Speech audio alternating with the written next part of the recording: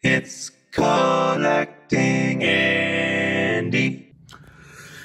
Hey guys, how's it going? We're back in the messy room. Andrew Smith here, Collecting Andy, your friend and author. And I wanted to show you something in the messy ass room. Here's Pregnant Pokemon Jar, key collection, coin collection, loots, all kinds of tomfoolery in the building, clock. And I wanted to share with you a little theory of mine, a little investment piece, if you will. I want to know if anyone else is doing this.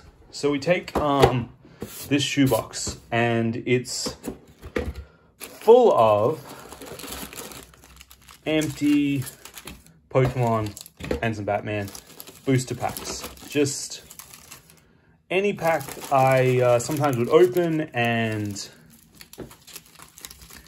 you know, you go, oh yeah, that was a good clean tear. You know, just keep them for the joy, keep them for the love. Shining Fates, Unbroken Bonds, Champion's Path, Rebel Clash, Cosmic Eclipse, Sword and Shield, Darkness Ablaze, Vivid Sword, and you know, just a few more. The Japanese packs too. And I collected all these. Well, I didn't collect them. They're rubbish. They're trash.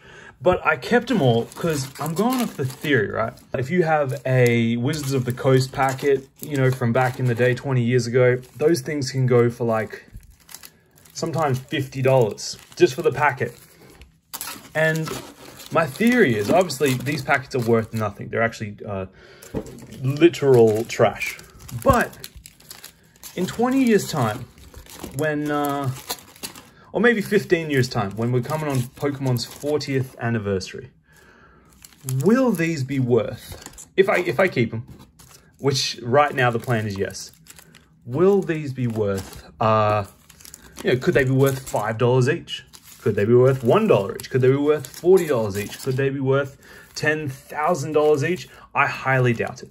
Very much doubt it. But right now, I have what is effectively rubbish. And my question is, do you all think one day this trash will become treasure? I guess thank you for coming to my TED Talk.